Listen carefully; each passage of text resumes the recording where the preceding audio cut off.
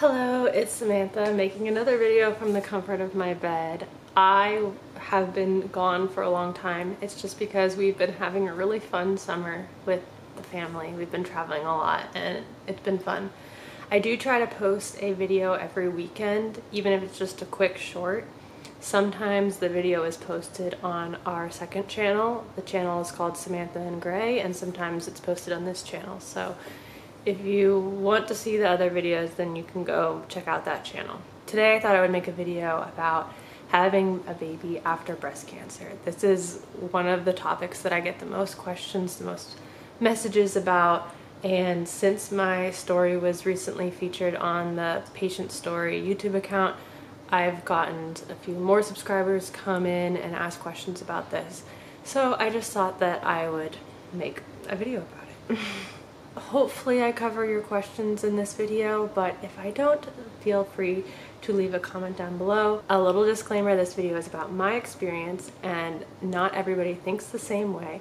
And my goal in this video is not to convince you to have a baby after breast cancer if you're on the fence trying to think about it. My goal in this video is to explain my experience and kind of give you some things to think about for yourself. More and more people are having babies after breast cancer these days, even after hormone-positive breast cancer. It used to be thought that you can't do that after having breast cancer, especially when it's hormone positive, because your cancer uses hormones to grow, and then when you're pregnant, you have a surge in estrogen and other hormones, and so then your cancer could grow and come back more aggressive because of the pregnancy. This is a real worry for sure. I'm not saying that you shouldn't consider this, but there is a study out there called the Positive Trial, and it is about a lot of women who have had pregnancies after stage, I think 1 to 3 breast cancer that is hormone positive. You can Google this on your own if you would like, but basically the results of this trial, this study showed that having a baby after breast cancer does not increase your risk of having the cancer return. So you obviously still have a chance of having your cancer come back after you've already had cancer, but having a baby doesn't make that risk greater. They actually showed that the people who had babies had a lower recurrence slightly. A question I get is, but you had stage 4 cancer, so why then did you have a baby when there isn't any studies on it? So that's a loaded question, and I get some questions in my Instagram messages a lot from people who are stage 4 who are asking this, because a lot of people who have breast cancer, have stage 4 breast cancer, do want to know if it's possible to have a baby someday. And I am living proof that you can have a baby. My cancer did come back, so that is another thing that I'm going to talk about later. But why did I have a baby when I had stage 4 cancer? The answer to that is that I had stage 4 breast cancer, but it was oligometastatic, which means it only spread to one other spot in the body. And the spot that it spread to was a rib, and it was a tiny little spot on the rib. We had hoped that by blasting that rib with radiation, all of the cancer had been removed from the other distant spot in my body and that I was cured, because my scans showed that I was NED, no evidence disease, 3 years after diagnosis. So even though there hasn't been studies with women who have had stage 4 breast cancer, I was taking a gamble, you could say, but I was hopeful that my cancer was behaving more like a stage 3 case than a stage 4 case, because my cancer hadn't spread to a lot of places in the body like a lot of stage 4 breast cancers do. So after talking with my doctor, we were hopeful that I was cured, and we were hopeful that the pregnancy would go well and that my cancer wouldn't return. I still knew that I had a chance of my cancer returning, especially since I had stage 4 breast cancer. Of course there was a chance my cancer could return. I was just hopeful that it wouldn't. And that's kind of the gamble that you're taking. You could have your cancer come back, or you could not. And what this positive trial shows is that having a baby doesn't actually increase or decrease that chance, but you still are an individual person. The cancer still could come back. So that's a lot of people's worry when they are thinking about having a baby after breast cancer. They're worried about if their cancer comes back and how that would affect themselves and how that would affect their future child. Again, this is my experience. I'm not trying to convince you of anything, but in my mind, my thought is I can't live with that worry of what if my cancer comes back. I felt like if I was living as if my cancer could come back, I was already living as if my cancer came back, if that makes sense, because I was limiting myself. If I was constantly having that fear in my mind, it would stop me from doing some of the things that I would want to do in my life.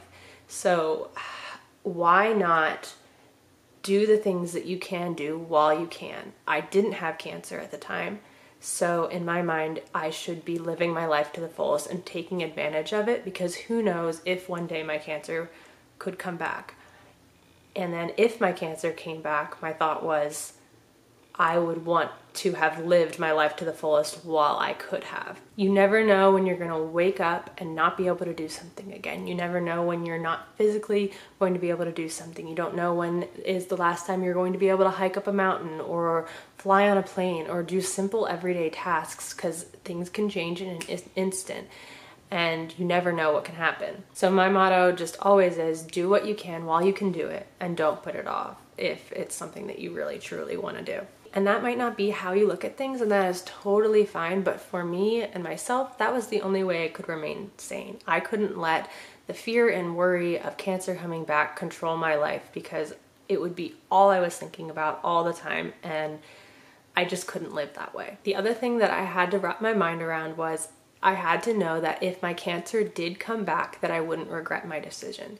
So if you're trying to decide whether to have a baby and you think, oh, I might regret that decision if my cancer does come back, I would say don't have a baby then. These decisions are not split-second decisions. So if you're struggling with it, just know it takes a lot of time to think about these things. It took me forever to think about these things.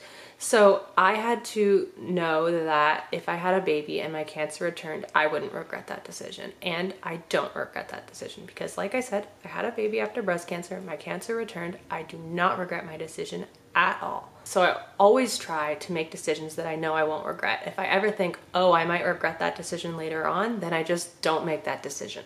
Something that was very concerning to me when my cancer came back was trying to find a balance between being on an effective treatment and being able to be there for my daughter. And that's just something that you have to know that you will have to figure out. And I do think that I've found that balance. I think that I am currently, after a little bit of trial and error, on a effective treatment that is working well according to scans, and I am able to be here every day for my daughter. For the most part, obviously there are really bad days sometimes, but for the most part I am able to be here every day for my daughter and tending to her needs. The other thing is that having her makes me fight more, makes me be way more positive in life. It doesn't make me sit around feeling sorry for myself because I have a baby now and she needs me. So now I get up every day not being like, oh, I feel sick, I'm just gonna lay in bed. I get up every day being like, oh, my daughter needs me to make her breakfast, so I'm gonna go make her breakfast. She needs me to read her these books, so I'm gonna go read these books. Every day of my life is focused around her and not about myself, and that really does help me push on and not feel sorry for myself and fight as hard as I possibly can. And also, I don't think that I would be on the current treatment that I'm on. I think I would be doing an easier treatment because I wouldn't be as worried about it if I didn't have her in my life. Now that I have her in my life, I want to fight a lot harder to stay alive. And it's not that I didn't have people in my life that I wanted to fight for before. I did, of course. I have a great family, I have a great husband and support system, but having a little kid that is so dependent on you, I think really makes you fight. And I'm not saying that that's a reason to have a kid. Like, it's kind of a weird reason to have a kid if you're like, oh, that'll push me forward.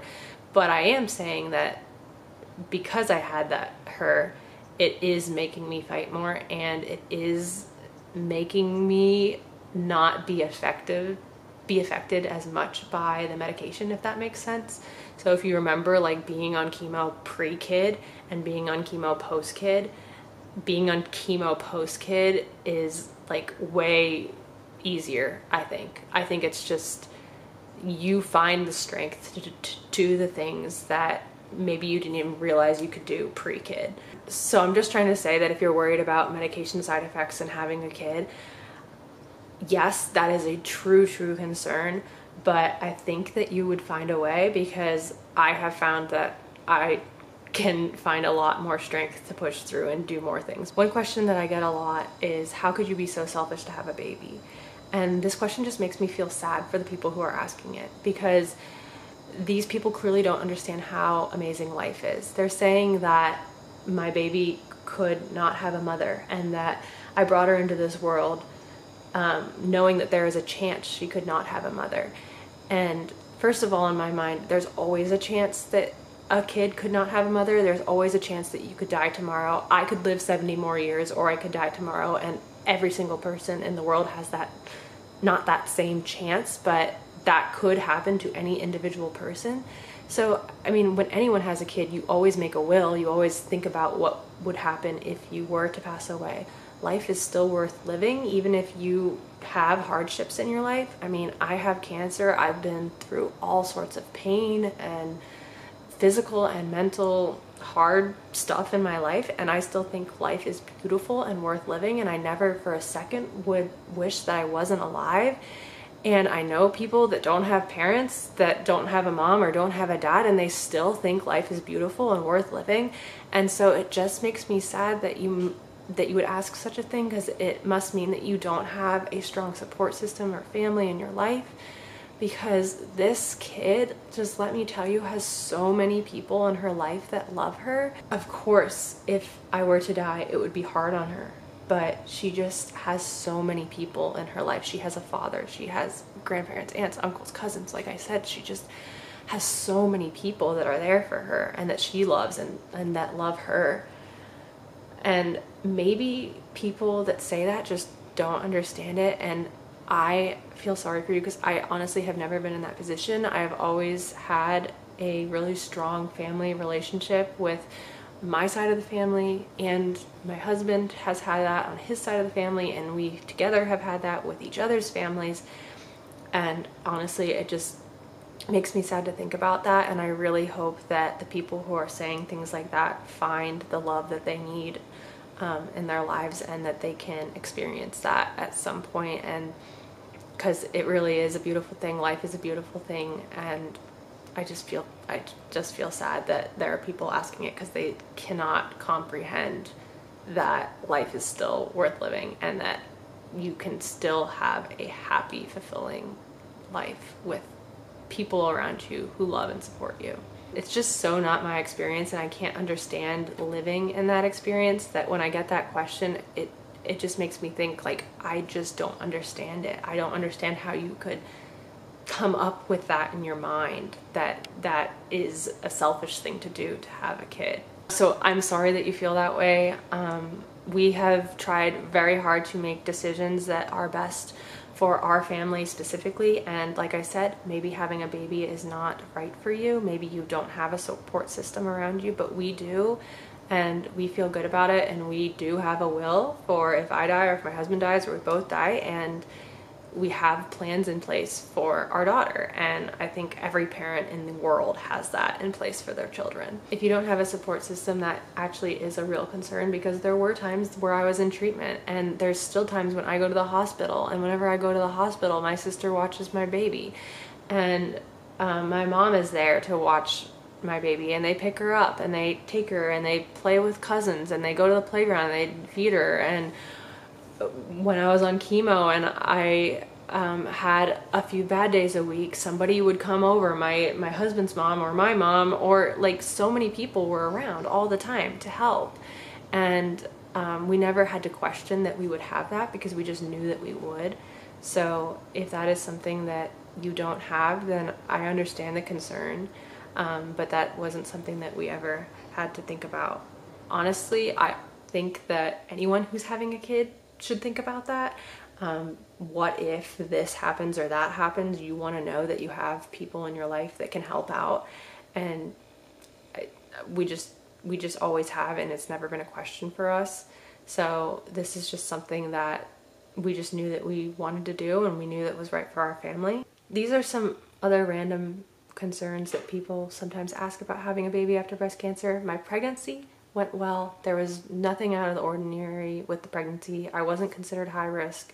I was 26 when I had her, so I wasn't like in the, some people are high risk just because of their age, but I wasn't high risk because of having cancer. There was no reason. Everything went well. I did breastfeed her after breast cancer, and I have a whole entire video about that if you're interested in it.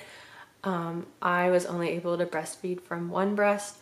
The other breast did not really produce enough milk for it to be worth it, but the one side did make up for it, the unaffected side. So yeah, if you have any more questions about breastfeeding after breast cancer, check out that other video or message me on Instagram or leave a comment, and I will do my best to get back to you. And if you have any other questions at all, leave a comment, and like I just said, I will try my best to answer you. Thank you so much for watching this. Please subscribe if you want to follow along, and hello to all the new people that have subscribed. We have recently gotten to 30,000 subscribers. That's really cool. I'm glad that the story is getting out there, that awareness is being spread about breast cancer in young women and even having babies after breast cancer. So I think that's it. Yeah, that's all. Bye.